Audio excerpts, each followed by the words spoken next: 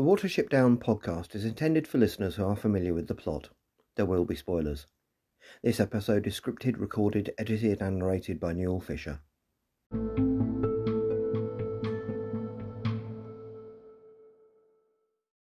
Hello, and welcome to the Watership Down podcast episode 141, in which we will be looking at Season 2, Episode 4 of the TV series and Episode 17 of the series overall, The Great Water.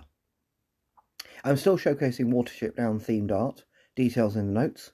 Please let me know if you'd like your Watership Down themed art to appear as the podcast title image for an episode, with full credit given. Anyway, let's get back to our rabbit explorers, currently locked in the luggage compartment of a bus heading for the coast. They hope.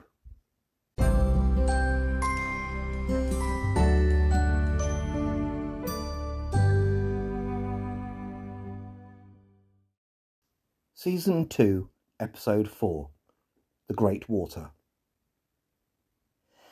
The 17th episode of the Watership Down TV series was first broadcast in the UK on the 24th of August 2000. It was written by Anna Borg. There will be a link to the episode in the notes. This episode is the second part of a storyline that began with the previous episode 16, or episode 3 of the second season. It isn't really clear why this episode is called The Great Water rather than The Big Water. After all, that's the phrase used by Kihar in the novel, adopted by the rabbits of Watership Down. Perhaps the producers thought it would look more clear for those unfamiliar with the original. Kihar's phrase is a slight example of non-native spoken English, and great would possibly be the more usual phrase for a native speaker.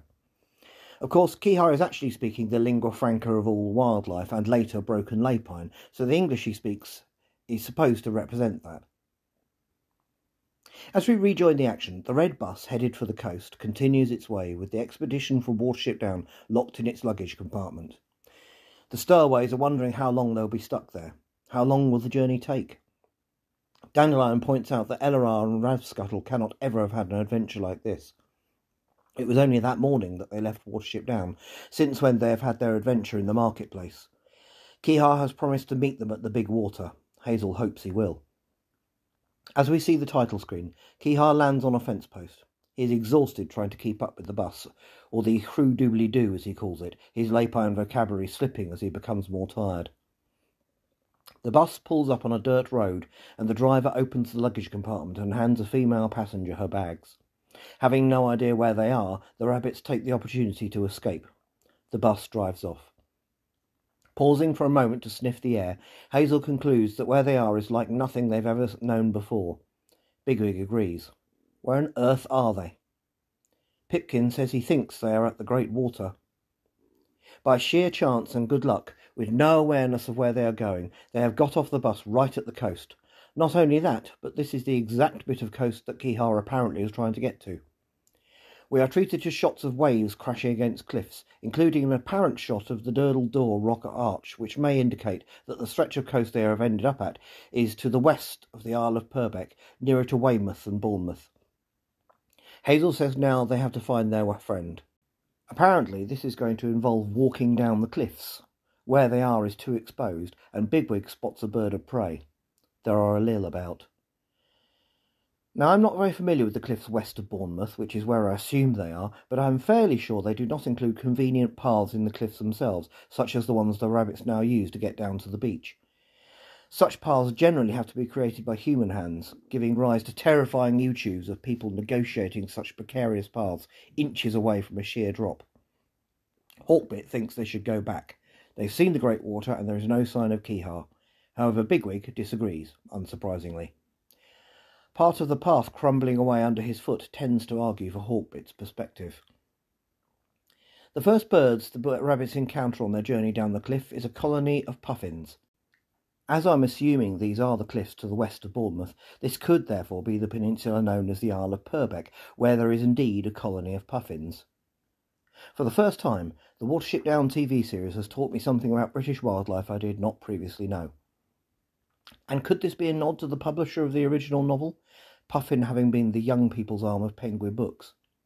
The puffins' initial reaction to being asked for directions by a group of rabbits is not friendly, so they unleash Pipkin's skills in talking to other animals, and he has more success. Meanwhile, Hawkbit is amused at the way male birds are sitting on nests, which look more like small grass huts, but Dandelion is more open-minded. The puffin Pipkin talks to is called Kiloki, and he has a northern English accent. We will come back to that.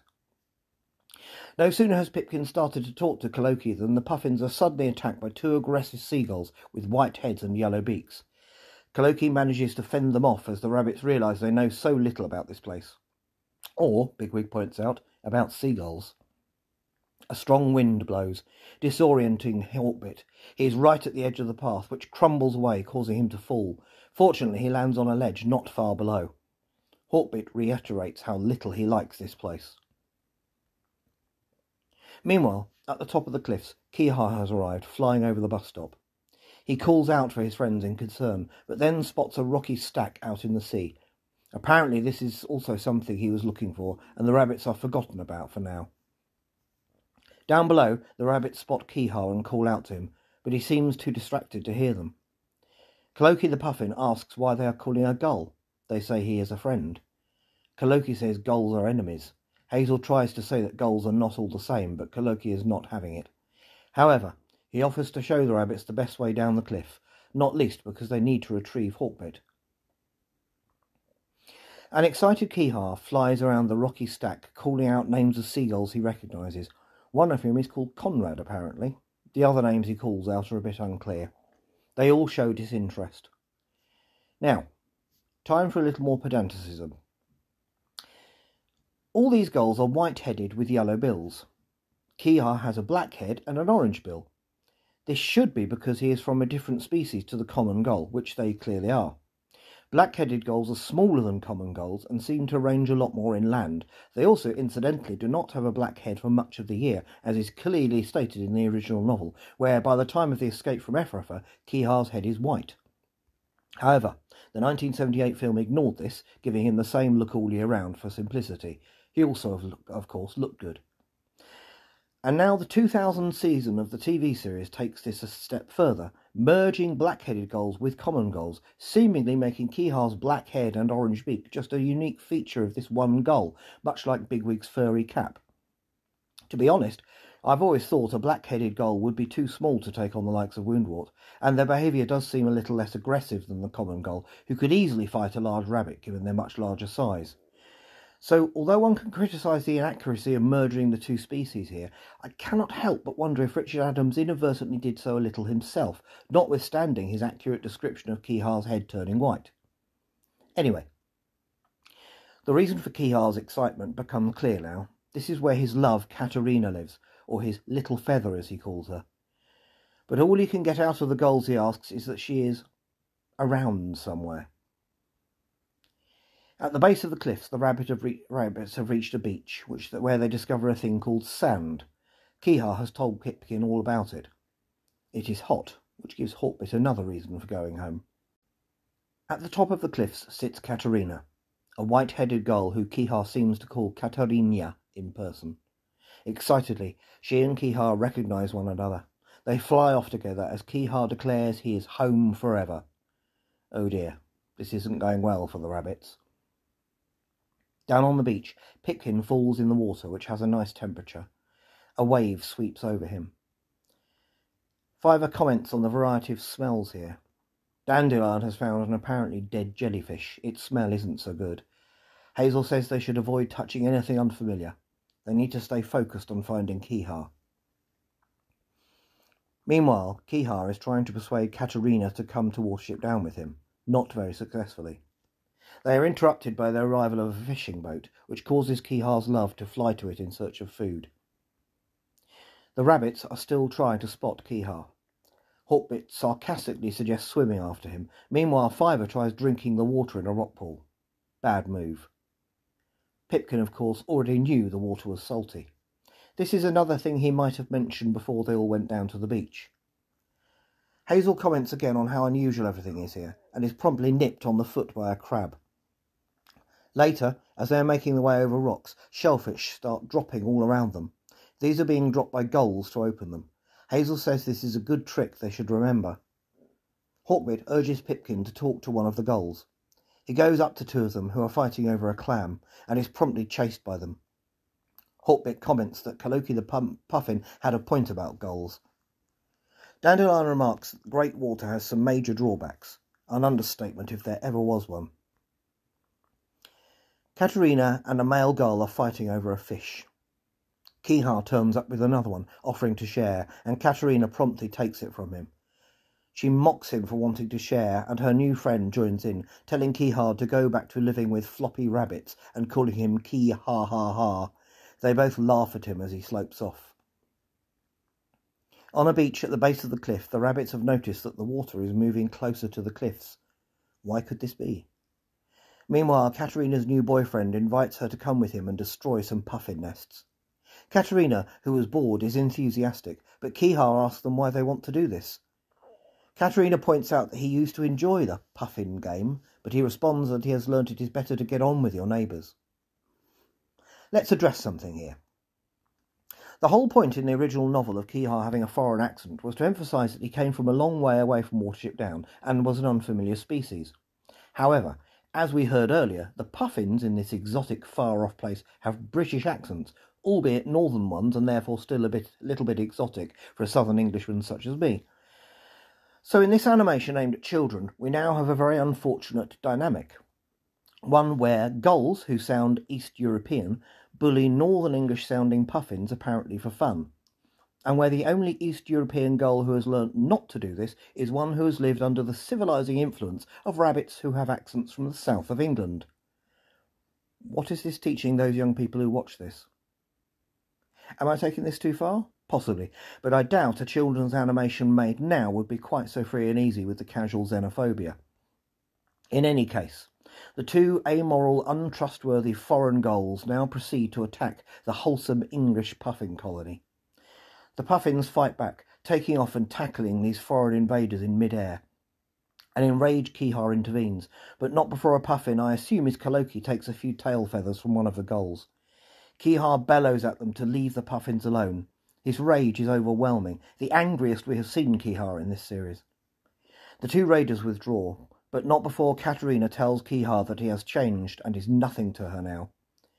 Kihar lands and apologises to Kaloki for his stupid, mean friends, not like rabbits, he has to himself sadly. Kaloki picks up on this, saying he must be the gull friend of the rabbits, and that Hazel was right, gulls aren't all the same. Kihar asks incredulously if he knows Hazel. Kaloki says they have gone to the beach looking for Kihar. Instantly, Kihar is alarmed. He knows the tide is coming in. Down below, the rabbits are rapidly becoming trapped by the incoming tide. Hazel spots a ledge that they can possibly reach, and they rush onto it, but the sea is still rising. It is night time now.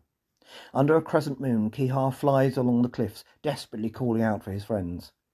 Sitting on the rocky ledge, Pipkin hears his cries in the distance and calls back.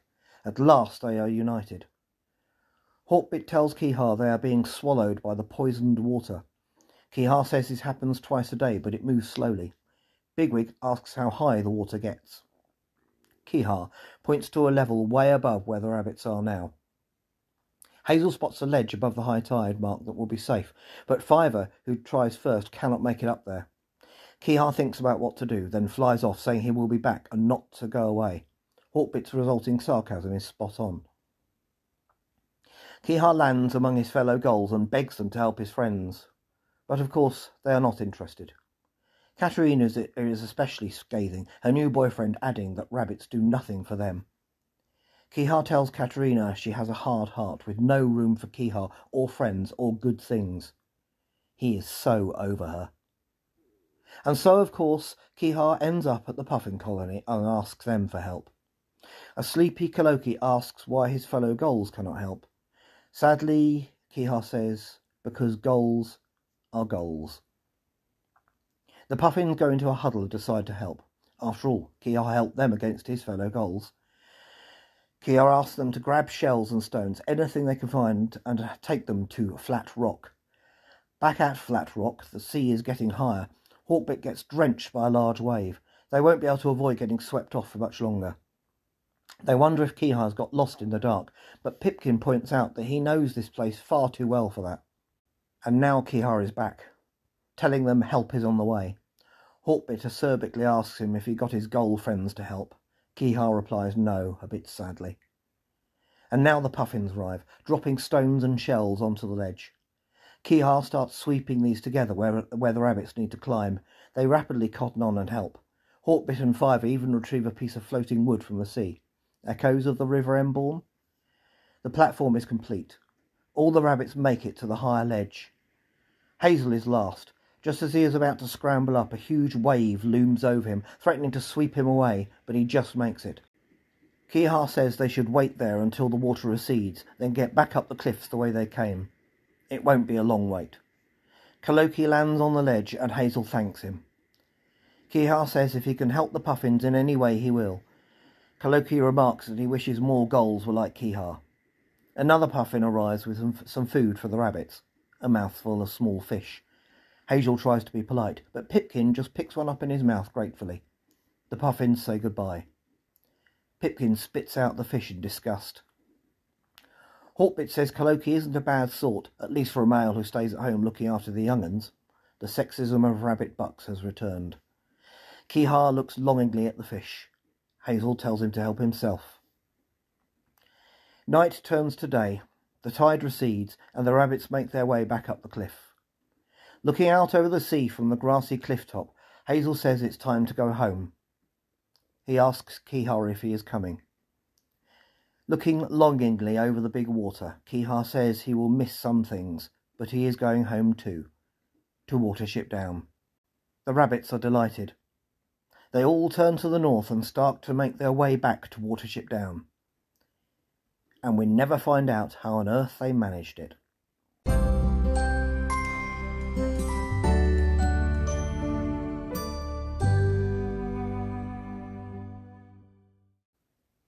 Is it canon? Absolutely 100% not. But I do have to say that I rather like the altogether more serious Keehaw we meet in this episode.